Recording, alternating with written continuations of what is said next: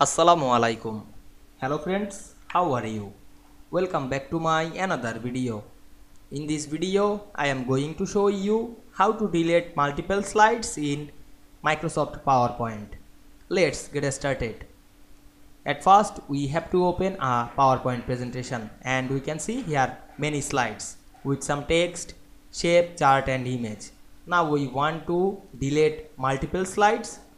Go to the slide bar, then select a slide, then press Ctrl to select multiple slides. Otherwise you can select multiple slide using the shift. Select a slide, then press shift on our keyboard and go to the last slide. We can see we select the fourth slide, then click right button on our mouse and we can see here the delete slide option. Now we want to delete these multiple slides, select the delete option and we can see here only the two slide. We can see we delete multiple slide very easily. I hope you enjoyed the video. Please like, comment, share and subscribe my channel. Thanks for watching.